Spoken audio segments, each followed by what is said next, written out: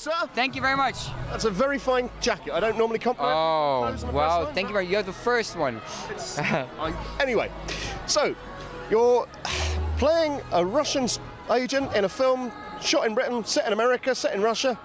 At any point were you confused?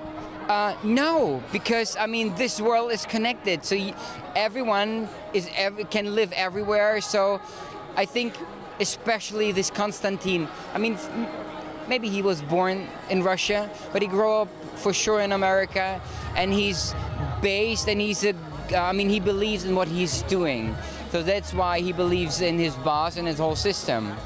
And obviously, this is, you know, we've had Clear and Present Danger, we've had Hunt for Red October, we've had various other Jack Ryan films before. Were you a fan of the franchise before coming on board? Or the I didn't get the last. Were you a fan of the series of films before you? I loved all the movies with like you said, with Harrison Ford and Sean Connery. It was a big films always. Great stories, great acting, and everyone will enjoy it.